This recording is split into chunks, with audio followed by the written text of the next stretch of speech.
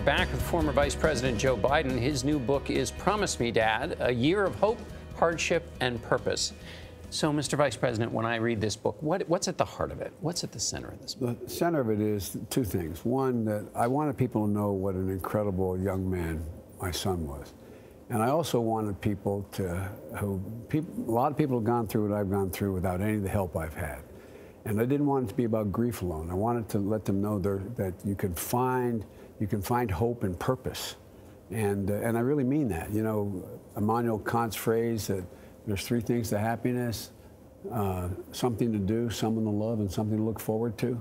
It's all about trying to take what Beau, what I think, my family thinks Beau would be doing where he's still here, and doing it. And it gives you purpose. It gives you a sense of him still, you know, being with you. But you tell a very beautiful story in the book, Mr. Vice President, about the murder of police officers in New York City, and you were talking to the widow of one of the police officers, and you said, take a calendar, and on that day of the death, mark what? Tell the story. Well, when I lost my wife and daughter, when they were killed right after I got elected, a tractor trailer hit them, and people would come up and say, I know how you feel. And after a while, you feel like saying, it's awful. You know they mean well. You feel like saying, you don't have any idea. I got a call from Governor Hughes of New Jersey, who I never met. He was 40 years my senior. He told me he knew what I felt. And he said, I know what you're thinking. And he told me how his wife died suddenly when he was going home to lunch. She had an aneurysm and so on. And he said, I'll give you a piece of advice. He said, every day, he said, the down days will be just as down as the moment you heard the news. And you'll think, I'm never going to get better. He said, but here's what I want you to do. Every night you go to bed, mark in the calendar from 1 to 10 what kind of day you had. 1, the day you heard the news. 10, the day, the best day of your life. You won't have any 10s. But he said, don't look at it for 6 months and then put it in a graph. And he said, you'll see the down days are further and further and further apart. Now, how does that help? How did that help? It helps because it makes you realize I am actually making progress. I am able to do something. And you'd be amazed the number of people in this book tour who come to me and say, you know, I do what you said. Yeah. I keep a calendar. I keep a calendar. You know, Mr. Vice President, and then that family of the NYPD officer who had been assassinated, you gave them your personal cell phone. Well, sure. I mean, look, when you've been the recipient of so much generosity and empathy, and it's so easy, and it gives you a little purpose to give back to people. And so I went out to see, you may remember it was the middle of the potential riots because the African-American had been killed on the street by the police officers, and then he was acquitted and they were acquitted. And I was asked to come when those 2 police officers were assassinated. And I guess it was 25,000 cops showed up. I can't remember, yeah. But a lot of cops, because I have a great relationship with the cops and an overwhelmingly positive relationship with the African-American community. So they asked me to come and speak. But I then went out to Brooklyn to Mr. Liu's house. His son had died. He just got married. They lived in the house with the parents, and didn't have the funeral because they're waiting for the Chinese relatives to come for the funeral. And I walked in, and Mr. Liu was a diminutive man. And he just hugged me. And he stayed under my arm. He just kept holding on to me. And when he walked out in the cold with me, and here I was 8 months later, my son died, and there was 8 hours of people in line, literally 8 hours to come view my son's casket. And I'm standing there, I look up and I see Mr. Liu standing there. Yeah. And all he did was walk up and just hugged me. Hugged you. And he was giving me comfort. And he didn't really even speak English. That's no, what was he so spoke Cantonese, and he didn't have to speak. There are no words at that time, but you know, as proud as you are of Beau, he was just as proud of you. You write in the book how Beau would say to you, Dad, be all right, be all right. Are you all right as you sit with us today? No, I'm good. I'm good. Are you good? Everybody speaks so glowingly of Beau. You're sitting down across from a kid who's old, a young boy. What's the one thing he needs to know to grow up and be? Well, I think like the one thing you need to know is you have to be just straightforward and honest. You have to.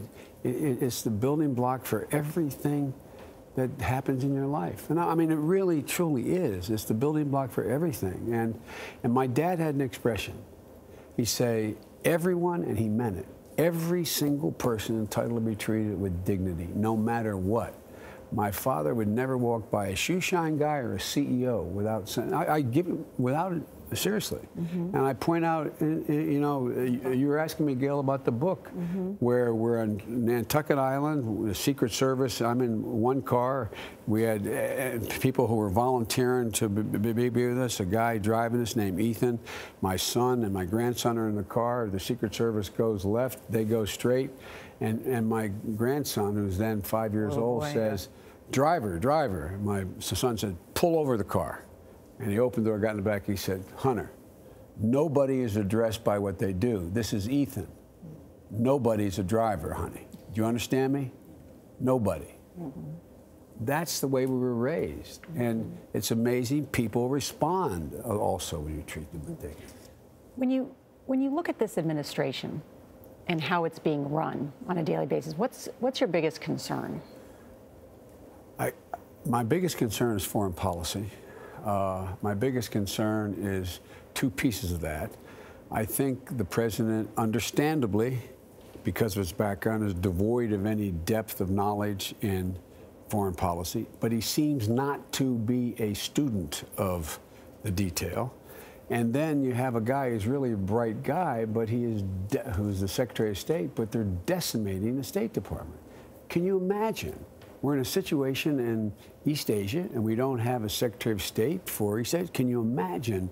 I mean, and as a friend of mine who was the #2 guy at the State Department said, you can go up on the 7th floor and holler and hear an echo in the State Department. I mean, this is the time to engage and to have more diplomacy. So the Secretary of State, Rex Tillerson, made some news yesterday. He said that the U.S. should negotiate with North Korea without preconditions. Yes.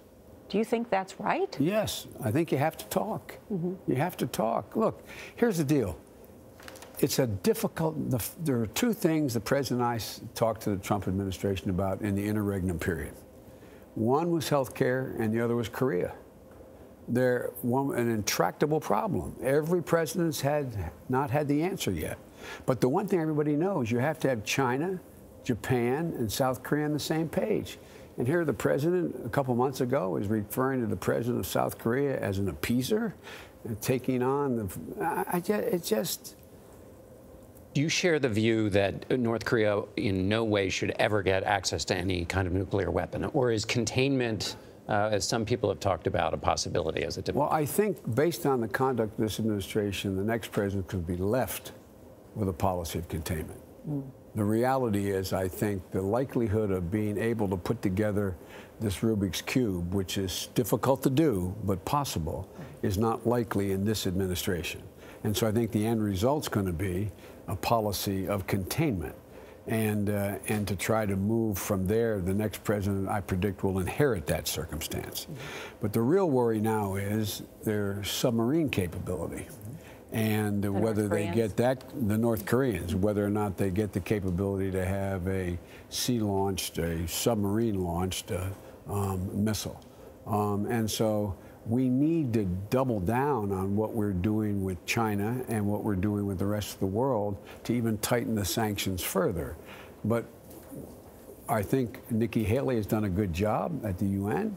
I think that unfortunately, the Secretary of State constantly gets undercut by the president. He goes off to negotiate something. He said, well, that's nothing going to happen there. I mean, what a hell of a way to run a department. You said something interesting when you said you haven't ruled it out, but you're certainly not thinking about running for president.